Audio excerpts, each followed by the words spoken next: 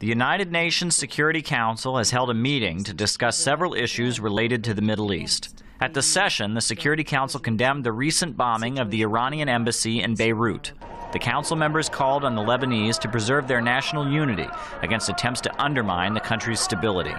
After the meeting, Syrian ambassador to the UN, Bashar Jafari, spoke to the press and said the condemnation of the Beirut blasts by the Security Council was a step in the right direction. I'm saying that because in similar opportunities and occasions in the past, where hundreds of Syrian civilians got killed by similar suicide attacks in Damascus, Aleppo, Homs, and other cities, the French delegation, the British delegation, and the American delegations, by rotation, prevented the Council from coming out with a common position. Later in the afternoon, the Third Committee of the United Nations General Assembly met to discuss 3 proposed resolutions.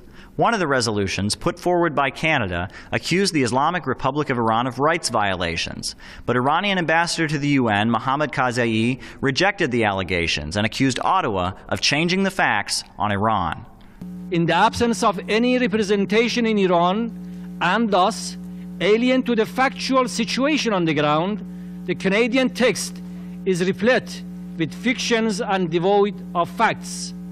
Clearly, isolated human rights cases could not and should not provide any ground for submitting a country resolution to the General Assembly. Karzai also condemned Ottawa for depriving the hundreds of thousands of Iranians living in Canada of their consular rights. He also said it's ironic that Israel, which has a long history of abusing the rights of Palestinians, is now supporting this anti-Iran resolution.